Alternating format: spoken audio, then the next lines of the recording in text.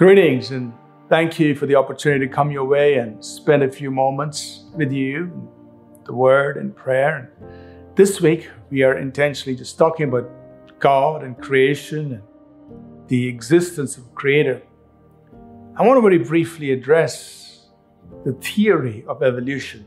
Many of us are aware of Charles Darwin in the middle of the 1800s, proposed his theory and talked about the theory of descent with modification through variation and selection. And this theory of evolution has been widely accepted and expanded in so many different ways. And he proposed his hypothesis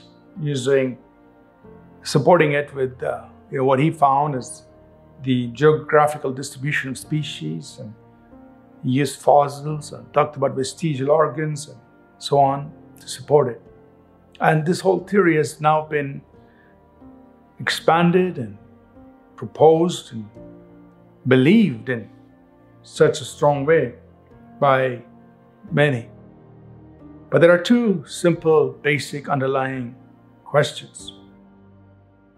First of all, in evolutionary biology, we assume the origin of genetic information. So in molecular genetics, we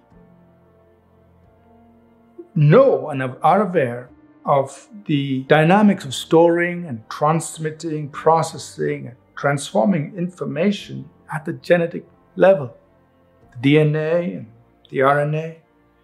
We're also aware of other macromolecules that are essential for life, lipids and proteins and carbohydrates and the nucleic acids, as we mentioned.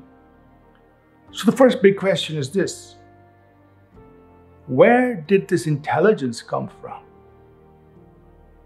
So the nucleotides, the genetic information, is stored and transmitted and transformed.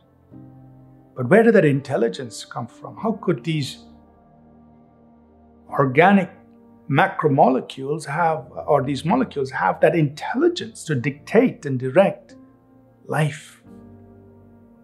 Very big question.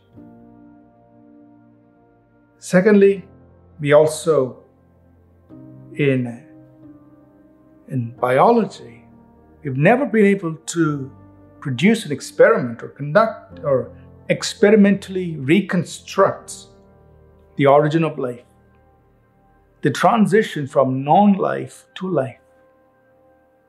There's an assumption being made that somehow from non-living matter, living matter emerged.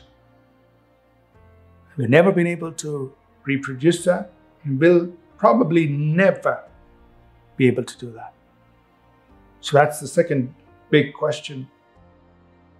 If in some extraordinary moment of randomness,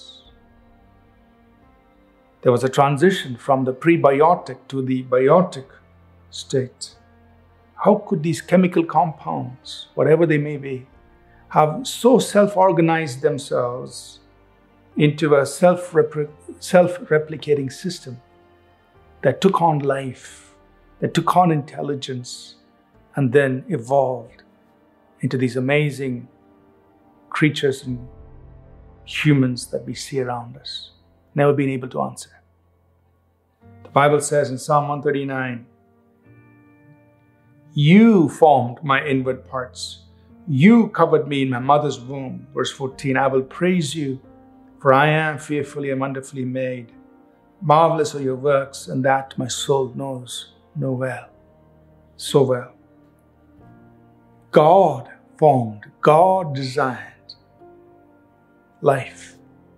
And that's why it's so amazing. Let's pray.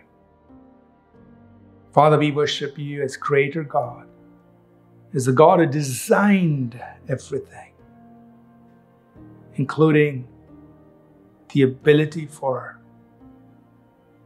these molecules to contain intelligence and information. You designed it all. We honor you and worship you. In Jesus' name, amen. Thank you for tuning in to Living Supernaturally. For more resources to strengthen your spiritual walk, please visit apcwo.org.